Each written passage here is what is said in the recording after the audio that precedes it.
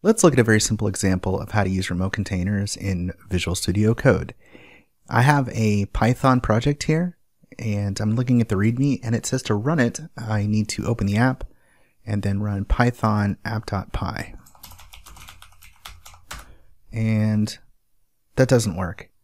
And it doesn't work because Python is not installed on my system. And so normally I'd have to go out and install Python. But with remote containers, we can run this inside of a container and install Python in that container instead of having to install it on our machine. Okay, so how do we do that? We open the command palette and say add container definition. And then it kind of automatically detects that we have Python, so it puts that at the top of the list, which we'll select. And it wants to know what version. We'll just take 3. And it's like, do you want Node as well? We'll say, yeah, sure, why not? Okay.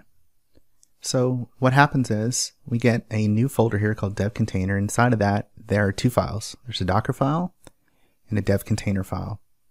The dev container file does a couple things. It points to the Docker file, which is important. The Docker file defines the container that's being built, which is a Python container. And then this line here just installs Node. If you're not familiar with Docker, all this looks pretty soupy and confusing. I wouldn't worry about it too much. This file over here is a little bit easier to understand. Some of the args that are passed here, we want version 3 of Python. We want to install Node. The version that we want to install is LTS. These are settings down here that will get copied into Visual Studio Code when we actually run this in the container. So it's sort of setting up the optimal Python environment.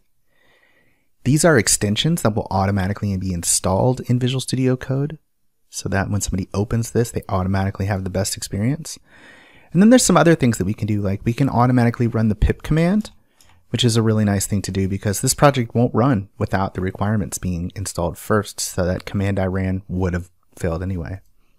And then lastly, this is the user we run the container as instead of the root user, just for extra added security. Okay, so now that we've done that, let's go ahead and reopen this in a container. So we can say rebuild and reopen in container, and we'll select rebuild and reopen in container.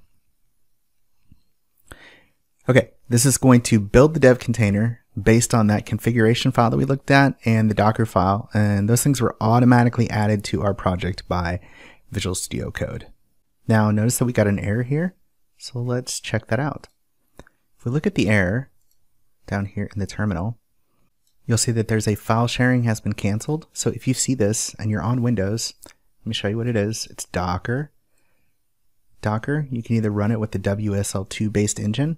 You won't get this error, or if you're running it on the Windows side, you need to add this folder that you want to share to the file sharing. So let's come up here and add this folder. Okay, so now we have that folder added, so we can apply and restart. This will restart Docker. We can select rebuild and reopen in container, so we'll do that.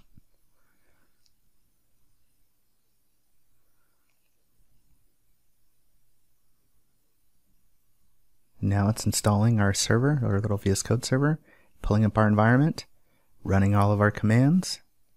Okay, and so it's done. And now our container is up. Looks like VS Code, doesn't it? Looks like what we had before. But it's different because we're actually now running in a terminal. And if we open the command line, you'll see we have a Linux terminal now, which looks quite a bit different than what we had before, which was PowerShell. And so we can now run this. So if we look, it says, just wants us to run python app.py. So let's do that. And it just works. And then we can say open in browser. And what it does is it forwards a port over like this locally from the container. So it looks like it's running on my local machine because it is. But it's actually running inside the container. It just forwards it for me outside of the container. And there's our project. There's lots of other things you can do with dev containers. You can add a lot more configuration.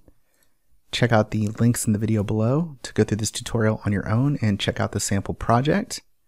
Thanks for watching.